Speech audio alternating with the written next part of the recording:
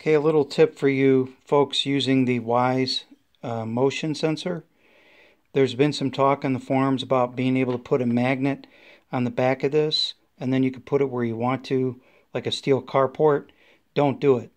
If you put a magnet on the back of this, you will decrease the signal strength, and you'll probably get stuck in motion detected, and it won't clear. So if you're going to use a magnet, try using it like this. Cut a piece of plastic like out of a milk jug, like this.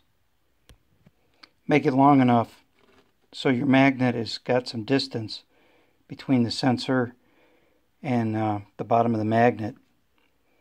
And then you're going to hot glue the sensor to the plastic, like that.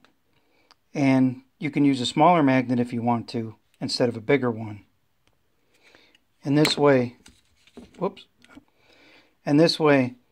see, I'm glued here and the magnet is on the back side, and now I can stick this anywhere I want to, in a carport or wherever, and the magnetic field is far enough away from the sensor it won't affect it.